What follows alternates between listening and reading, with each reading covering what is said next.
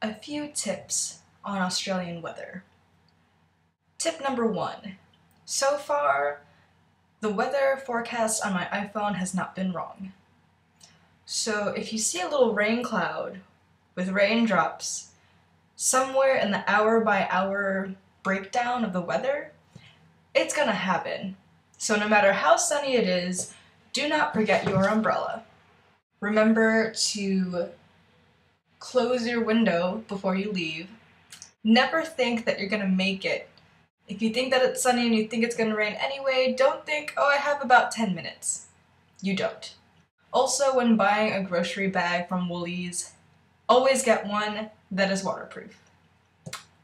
So this past week has been the first week of classes, and I like them a lot. I'm excited for this semester. The classes seem very interesting, particularly my creative writing class. It's taught by a woman named Anna Westbrook, who is also a professor of creative writing at University of New South Wales, and she's awesome. The reason why I went out today in the sunshine and then the rain is to get this notebook, which is just going to be sort of my general writing journal, which is what I need to have for the class, but unfortunately it got a little wet, so it'll be okay. It adds character, I think, to the fact that this notebook will be holding all of the creative process for creative writing.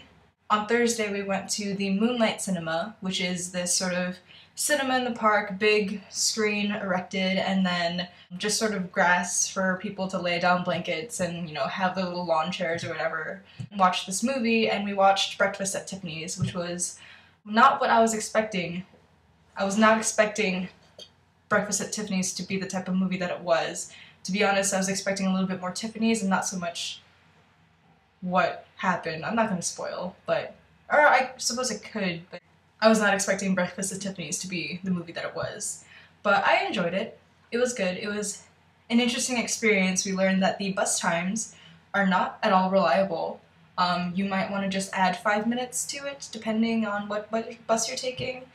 And know where you're going. Plan ahead. And for the Moonlight Cinema in particular, if the gates open at 7, you get there at 7.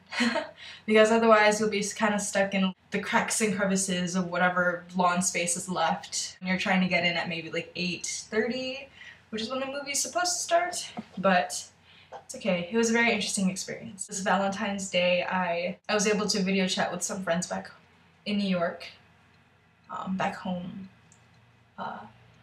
And yeah, shout out to them, because hey. Yeah, and that's pretty much it. I've been feeling a little under the weather because I did get caught in the rain a little bit on Thursday, and then I got caught in the rain again today, so I'm probably going to be a little bit more sick. But it's okay, I have plenty of reading and assignments and writing to do, so it'll be a good weekend.